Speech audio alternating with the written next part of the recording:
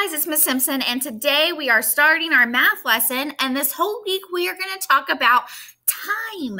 So today we're going to work about telling time and like months in a year, minutes in an hour, seconds in a minute, all of those fun things. But first we're going to start off by how to tell time on a regular clock, not an analog clock or a digital clock. We're going to do it on a regular clock. Okay. So first things first, when you're looking at a clock, you're first going to look at the hour hand. Now, your hour hand is the short hand, and you're going to look at the last number it passed. So if I am looking here, I see that the last number it passed was 7. It's not quite on the 8 yet. It's in between 7 and 8. So I'm going to look at the 7. And then after I figure out my hour with the small hand, I'm going to look at my minute hand, which is the nice, big, long hand.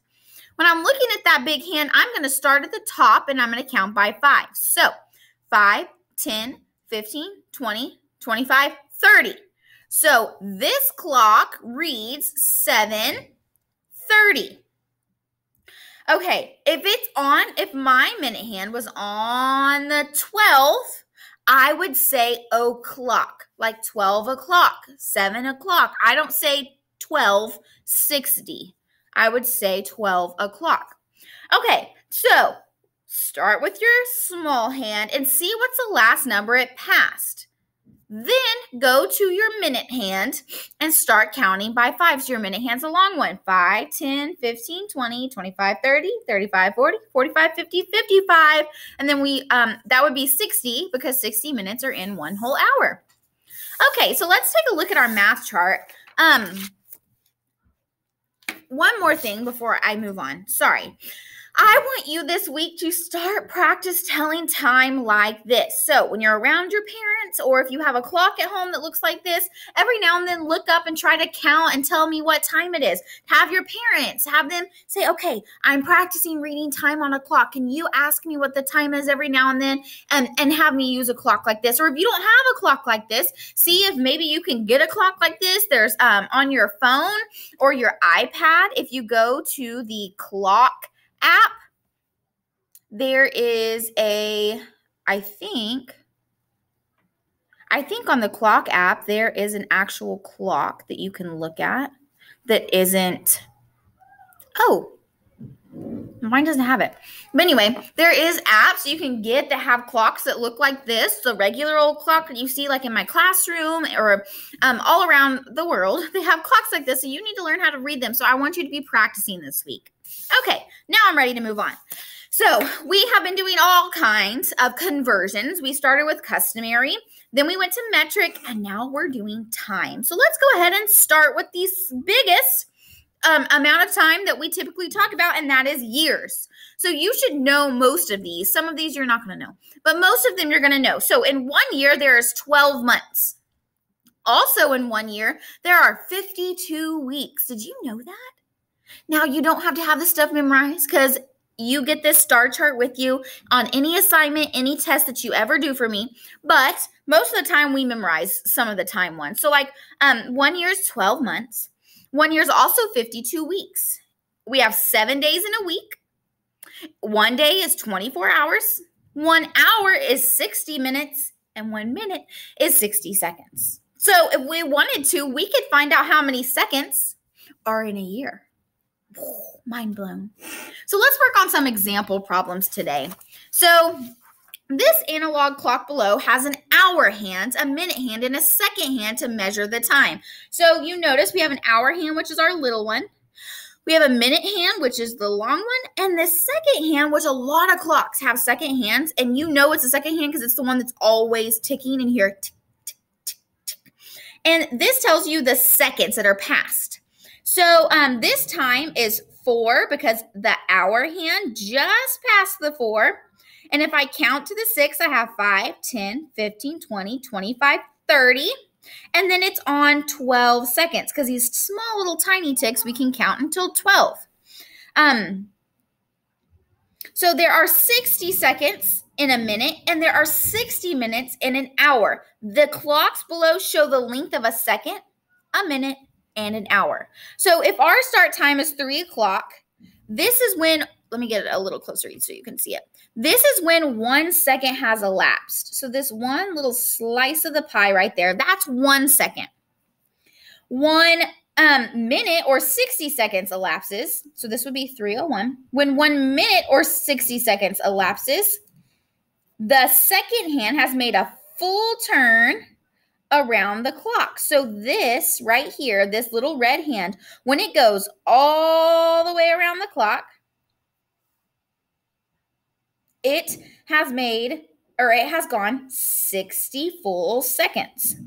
1 hour or 60 minutes, this is showing that it has elapsed, and the minute hand has made a full turn around the clock. So this minute hand, the longer of them, has gone all the way around the clock. So then that would make it 4 o'clock. So how does the size of an hour compare to the size of a second? So we should know that there are 60 minutes in an hour. And if you don't know that there are 60 minutes in an hour, we could take a look at our star chart and we could say, okay, in 1 hour, there are 60 minutes. Okay, so there are 60 seconds in a minute. So if I'm looking again at my star chart, I can say 1 minute is 60 seconds. So now watch this, guys. So if I take my 60 minutes and I multiply it times 60, it will give me how many seconds are in an hour. So 6 times 6, we're going to do the zeros trick. Remember, multiply your whole numbers. 6 times 6 is 36, and add your 0.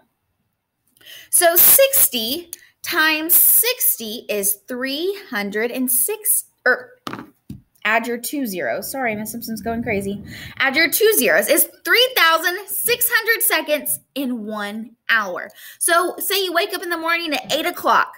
An hour later, you look at 9 o'clock in the morning. 3,600 seconds have gone by. So there are 3,600 seconds in an hour. Okay. Let's look at the back here. So this number line is going to show us the relationship between days and weeks. We're going to use a colored pencil, which I only have markers, but to show the 1 week on the number line. So look at this. This is the days. So to color in 1 week, I would have to color in the whole number line because there are 7 days in 1 week. So it's asking us now to shade in 1 day on the number line. So that right there is 1 day. So if there are 7 days in 1 week, 1 week is 7 times as long as 1 day. So let's say we put this in an input-output table, which is what you guys are used to seeing. So let's say 1 week is 7 days, right?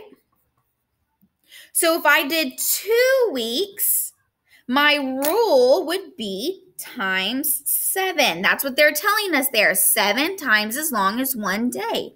So if I do 2 times 7, it'll give me that 2 weeks is 14 days. Or if I did 3 weeks and I did my rule times 7, that would give me 21 days. Okay, so let's look down here. So compare the length of a year to the length of a month. Use a model to help. So let's color in 1 year. So this is 1 year. And this is 1 month. So 1 year is 12 times as long as 1 month. So if I have my input-output table, which I'm going to go ahead and do on another piece of paper, I don't have a whole lot of room.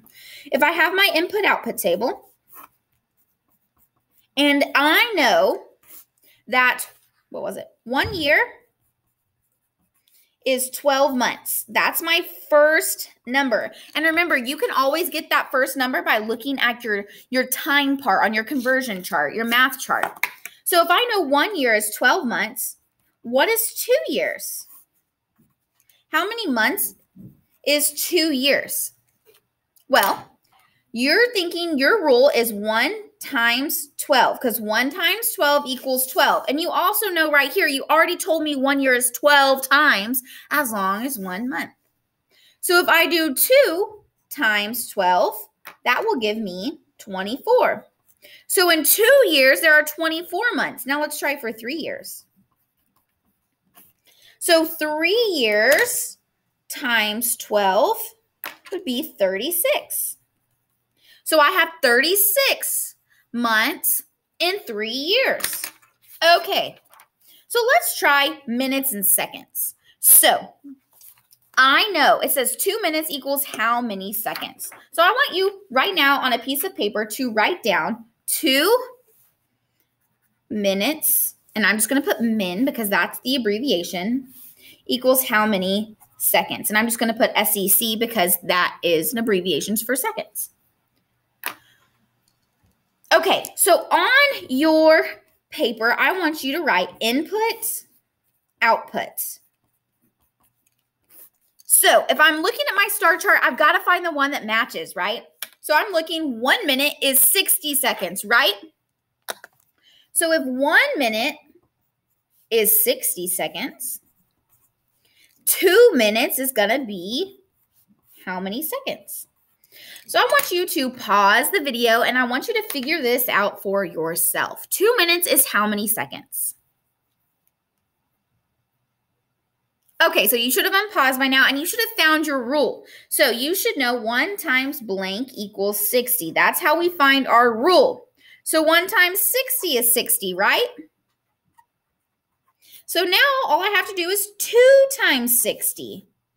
So if I have 60 times 2, it would give me 120 seconds. So guess what, guys? You could even go and you could do 3 minutes. You could do 4 minutes. You could go 5, 6, 7, 8. You could go as high as you want to. All you have to do is continue to multiply by 60 because that is our rule in our input-output table. So let's go ahead and write our answer. Okay, 4 years is how many months? So I want you to write that on your paper. 4 years equals blank months. I'm going to get you started with your input-output table, but then I'm going to have you solve it. So write input, output. I'm going to look on my star chart or in your brain, but I'm going to look on my star chart and I'm going to see that 1 year is 12 months. Okay, so if 1 year is 12 months, 4 years is how many months? Okay, I want you to pause the video right now and I want you to solve this. Okay, so I hope that you said 1 times blank equals 12. So if 1 year is 12 months, I'm multiplying by 12. So 4 or 12 times 4, 4 times 12, however you want to do it, is 48. Or if you know your 12s, multiplication tables. So 4 years is 48 months. Okay, so this part you should be pretty familiar with. The only thing that's different is you're using time now. Your years, months, days, seconds. The numbers get a little bit bigger. What happens when I ask you to compare? Ooh. What happens when I ask you to compare? What are you going to do? Here's what I would do. I would do the same kind of thing. I would do my input-output table, but I would just start with 3 years. I wouldn't worry about this 35 months right now. I would start with 3 years. So I'm going to start my input-output table with years and months. So I'm thinking to myself, okay, if 1 year is 12 months, I need to figure out 3 years is how many months? Okay, go ahead and solve this, and then I'll tell you how to compare those two numbers. So I hope that you got your rule as times 12. And you did 3 times 12 and got 36. Okay, so now we know 3 years, and I'm going to write that below. 3 years equals 36 months. Guess what? Now you can easily compare. You know 3 years is 36 months, so 35 months is less than. So you would have 3 years is greater than 35 months because you know 36 months is equal to 3 years now. So let's go ahead and do 2 days and 40 hours. Again, I always start off with just that first number right there. I'm not going to worry about the 40 hours. I'm just going to start off with the days. So go ahead and write your input-output table.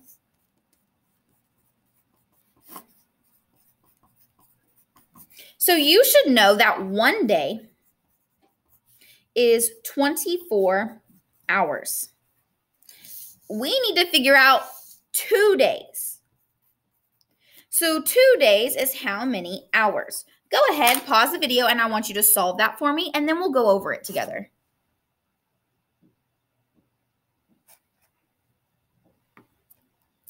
Okay, so let's go ahead.